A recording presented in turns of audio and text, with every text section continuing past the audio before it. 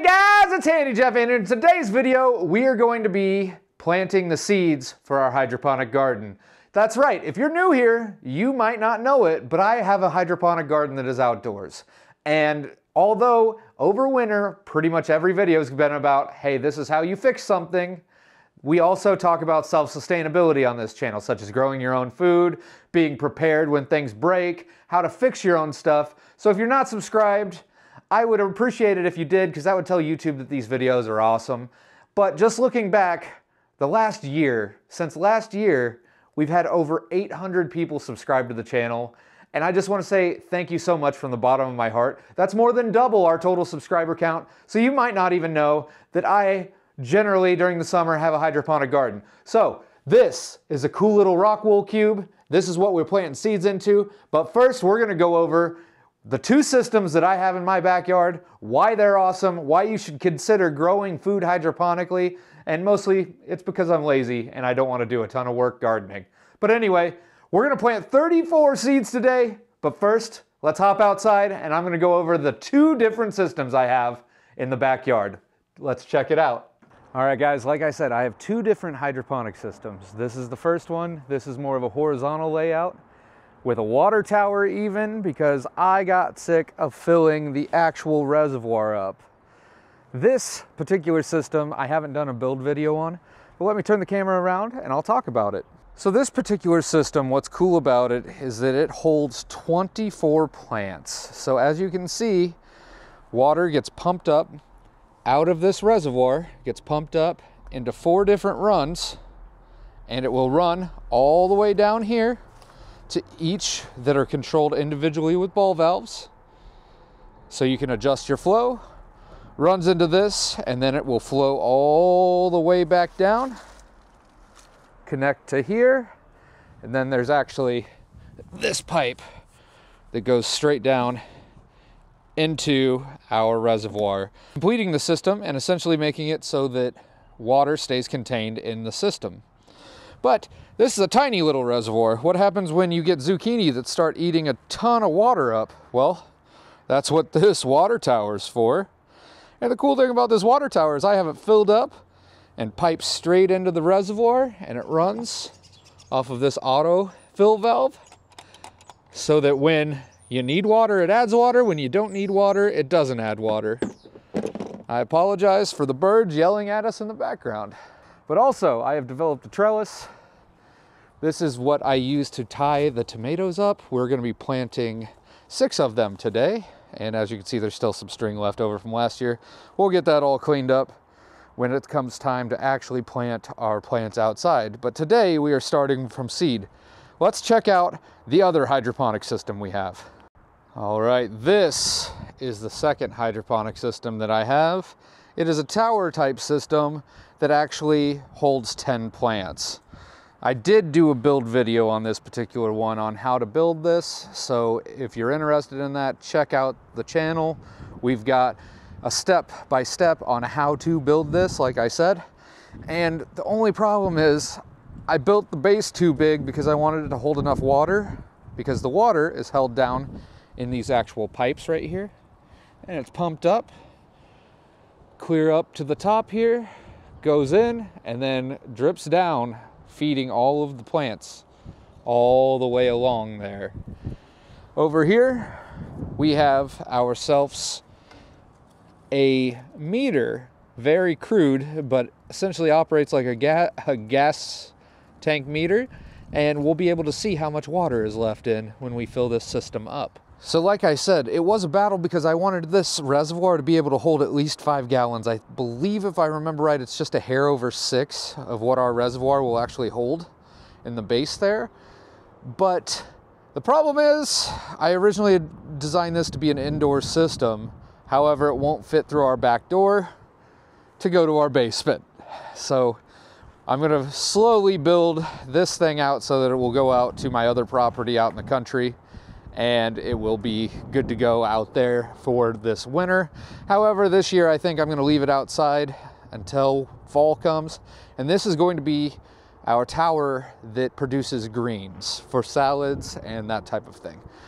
But let's run inside, and then we're going to get to planting in some Rockwool cubes. It's kind of cool, so stick around. All right, so I've introduced you to our two systems. So now let me introduce you to our planting type media where we start our seeds. This is Rockwool. It is pretty close to the exact same stuff that you use to insulate a wall if you've ever used Rockwool insulation. I know it's not super popular here in the Midwest, but it is up north. This, however, doesn't have the hydrophobic characteristics that insulation has. It doesn't have that chemical. This actually absorbs water, holds it close to your seeds, which makes it awesome. So you might be wondering, hey, how do you cut this? This particular kit, and if you need any of these things, I will leave you links down below in the description. I actually ordered this from Amazon. I ordered my seed trays from Amazon, and they come with lids to go on the top of them. They're super cool, so check those out if you want to get started on your own hydroponic garden. But it comes with a set of shears. I've found cutting Rockwool is a lot easier with a bread knife. Take your bread knife and literally just cut it across. You can cut all the way down. You can cut all of these individuals, and what you want to do is you do want to separate these, and you might be wondering why, and the answer to that is if you set them too close to each other and you're starting your seeds, when those roots develop that you need to grab the hydroponic solution later on, they'll actually grow into each other, keeping these from being able to be separated, and then you're in a bad world because you're going to break some roots to be able to pull them apart. So I'm going to go ahead and cut the rest of this. I've already prepared a ton of these, but like I said, we're doing a whole 34 seedlings today. All right, so now, if you've never touched Rockwool before, it is extremely dry. We need to soak some water into these bad boys, and it's going to take a lot more water than you think. I think the cat wants to be on film. Say hi to the people, Marley. Say hi to the people. Anyway, I'm going to go ahead and I will fill these up and let you watch. I'll just do a time lapse so you can see how much water this Rockwool actually will seep up. Okay, so this step is important because if you just put your seeds into these Rockwool cubes, it's going to draw any and all moisture out of those seeds. So we want to pre-soak these. I'm just making sure that this water isn't too cold. I'm going to let it get somewhat lukewarm or close to room temperature before I start filling these cubes up. All right, we're warm. We're going to just go ahead and come over here. And as you can see, we're just filling the bottoms up because these will wick all of that moisture up. But check out just how much water can be absorbed by one of these. We want to make sure that all of these are wet before we start planting seeds. So I'm going to go ahead and do that for not only this group, but my other tray as well. All right, so once we have got a majority of this water soaked up into here, what we are going to do is then drain off all of the excess water. It's okay to leave a little bit in the bottom, but you don't need a ton. So I'm going to go ahead and just dump this out and do the same for the other group of Rockwool. I seem to have drained a little bit too much of the water out. As you can see, there are ridges in these trays, and we want water to be sitting in the ridges, but not over the ridges. So I'm going to go ahead and do that for both of our trays here, just to make sure that there's enough, because like I said, these Rockwool cubes will go ahead and suck up any extra moisture that there might be. All right, so if you've never done this before, what's cool about hydroponics is that you don't have to use dirt. You just mix the nutrients together, and then it continues to feed the plants all the time. It's like they're at a buffet, if that makes sense. So if you're looking forward to learning about this method of planting and growing food, hit that like button so that this video gets pushed to more people, because I think this time, as well as any other time in history, we know that we should know where our food comes from, because it's not always a healthy place where it does come from. Okay, I'm gonna use this time to show you kind of my little system. Because we're planting these so close together and starting the seeds, we need to label all of them. So I have them all labeled here in little groups of what they are, and I've got all my seeds right here.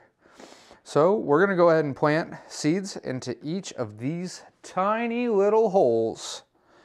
And you know what? I'll give you a fast montage of you guys watching me do it, so that way you can see exactly how I'm going about it.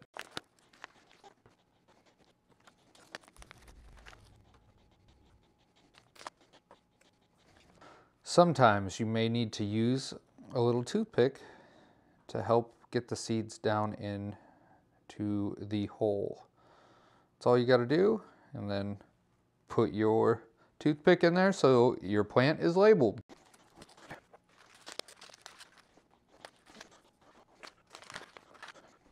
Okay, so as I plant these watermelon seeds, this might be a good time for me to tell you just what I'm growing, so that way you'll know exactly plants that will thrive in this type of environment, because there are plants that won't. You know, last year we tried to grow a carrot, and we slowly found out that a carrot won't grow hydroponically. Even though the plant thrives, the root itself doesn't do great. Now there are different methods. See, like this is like a nutrient film method that I use, as well as that tower where it's just going to like drop down into it. And we may explore some more alternatives this year, but growing root vegetables in that type of system doesn't work very well. So things that we are growing this year, let me grab my list. We are growing cherry tomatoes, Roma tomatoes, cilantro, watermelon, cucumber, thyme, peppers, basil, dill, jalapenos, zucchini, pumpkin, strawberries, lettuce, broccoli, and spinach. So just wanted to share with you so you guys aren't wondering exactly what I'm planting.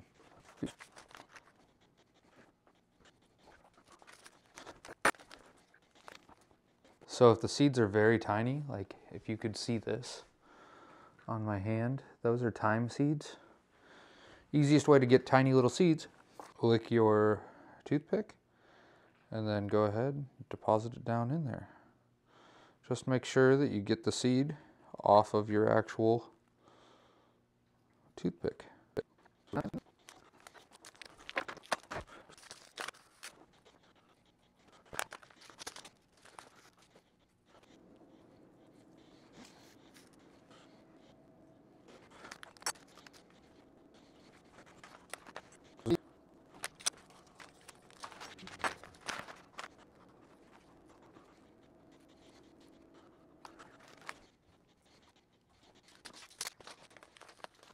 I just want to take this moment to tell you this is what spinach seeds look like, in case you didn't know. Much bigger than you would expect, at least in my eyes.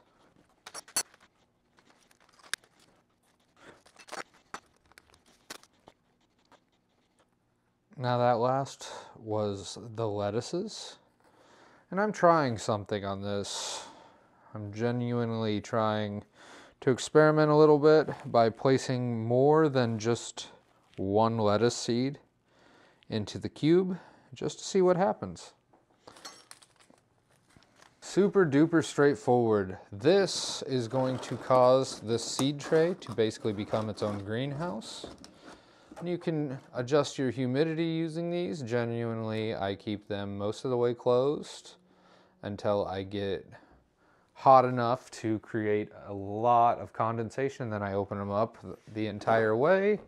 There's no real science to it, but that's what's cool about these seed trays, is they have lids that go ahead and connect to it. All right, so the next step is to go get them some sunshine and to wait. So here are our newly planted friends next to some already planted friends. But anyway, this has been Handy Jeff. Thank you so much for watching. If you think I did an all right job, hit that thumbs up button. That will tell YouTube that, hey, I did okay, and send this video to more people so they can view it. Otherwise, hit that subscribe button, watch another video. We'll be back in another week because we post every Friday. Thank you so much. This has been Handy Jeff. See you later. Bye.